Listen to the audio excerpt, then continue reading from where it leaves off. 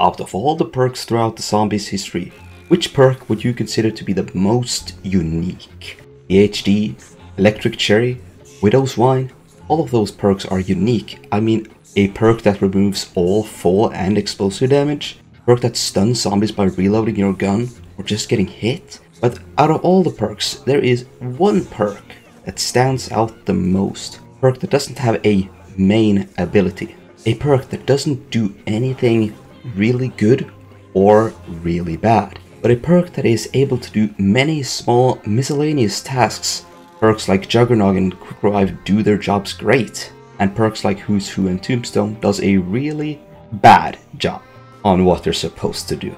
But this one perk, without one main purpose, is a perk known for its uniqueness, and that is Vulture-AID.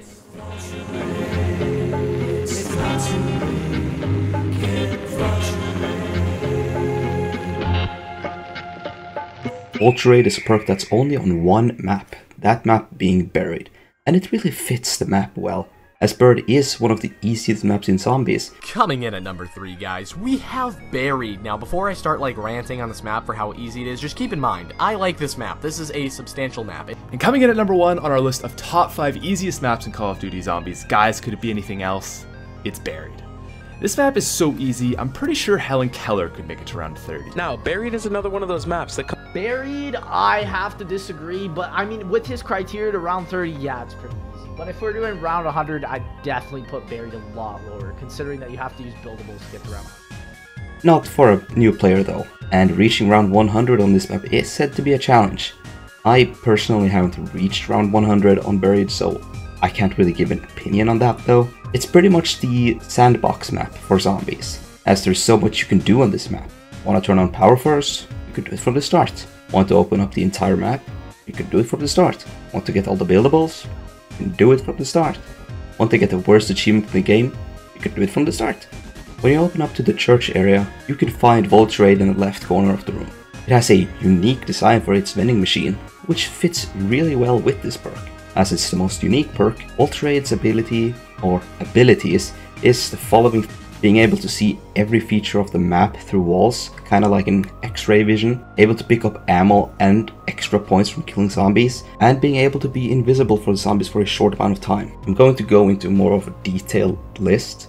This is just more of a summary. Whenever you unalive a zombie, they can drop extra gold and bullets. It's not much, roughly 5 to 20 points and 10% of your weapon's magazine back. If you don't know how much 5 to 20 points is, in the case you haven't played the game, which why not when you watch this video then, a wall weapon from the starting room, which is the cheapest guns you can buy, they roughly cost around 200 to 500 points. Opening a door or debris usually costs 750 to 1250 points. And a random weapon from the mystery box costs 950 points. Back punching, aka upgrading your guns, costs 5000 points, and perks can cost somewhere between 500 to 4000 points. So as you can see, this ability isn't too useful. Maybe on the lower rounds, but it's Buried. You can set up everything on round 1 if you wanted to. Second ability, and probably the most noticeable one, is the ability to see everything through walls. Perks, mystery box, wall guns, pack-a-punch machine. It's pretty much a map feature. It's really useful for newer players who haven't played Buried before, but once you've played Buried enough, this ability becomes pretty obsolete.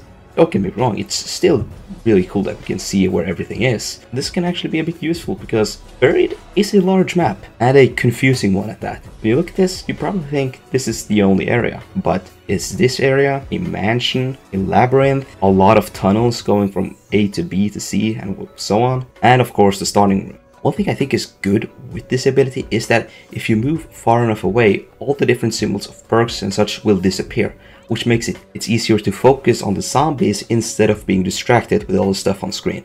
Like you can see here in this situation, even though this is Black Ops 3, and as you may recall, Vulture-AID is only on Buried, which is in Black Ops 2, an exclusive map, but that doesn't stop modders from bringing perks into newer games. But I won't include custom perks into this analysis, which should be pretty self-explanatory. And the third ability, and probably the most useful one, which is the ability to become invisible for a short amount of time. It's not too often, but some zombies will have this green mist around them. Unaliving them will release this green mist. Staying inside this mist will cause the zombies to ignore you or go after other players if you're playing co-op, allowing you to reload, catch your breath, or regenerate some health back. This ability is great for camping, as there are a few camping spots on this map that does utilize this green mist ability. To be real, this is probably the only reason people buy Vulture-AID, unless you're a newbie, and it makes you wonder if this perk would be useful on other maps like Deriz or Ascension. Sadly, Vulture-AID is only on Buried, and it's likely to stay that way, as Black Ops 2 really liked having perk exclusive maps. And honestly, Vulture-AID, it just fits with this old Western style map, even though it takes place in Africa. It's such a unique concept, and it's all of these abilities that makes Vulture-AID so unique. And it may be the reason why it's called Vulture-AID. If you didn't know, vultures, the animal, has great eyesight, which might be the reference to why you're able to see the location of perks, mystery boxes and such. And also, Buried is a wild western type of map, which is located in the south of the United States, and vultures tend to live in those areas. Honestly, every time I play Buried, I always buy Vulture-AID. I highly doubt we will ever see Vulture-AID again.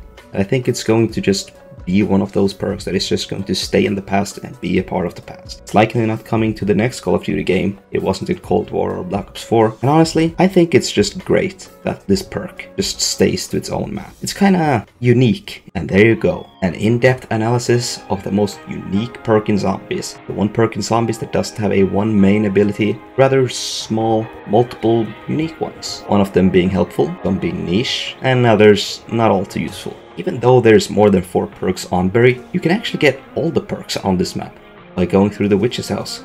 Just make sure the lighting in that mansion is on so you can get a free perk. Anyways, thank you so much for watching, and I'll see you in the next one.